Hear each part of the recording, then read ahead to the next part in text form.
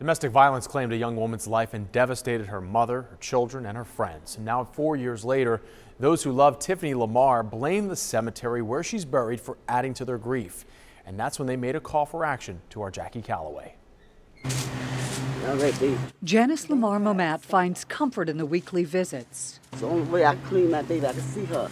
Tiffany Lamar's mother and her best friend take comfort in decorating the Plant City gravesite on special days. Well, I put flowers like Mother's Day, Christmas, Easter. But this is how they found Tiffany's resting place 2 weeks ago. They just took everything off of the grave. The solar lights, flowers, and balloons gone.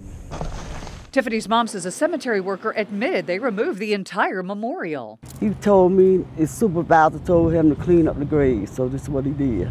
Plant City maintains the cemetery, so that's where I started asking questions. In this email, the director of Parks and Recreation explained items not attached to monuments are generally returned to the family.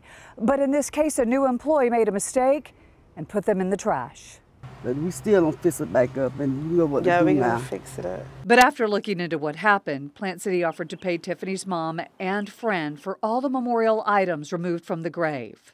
I'm glad that we're able to put lights out here and, flowers. They'll be back to decorate Tiffany's site later this month.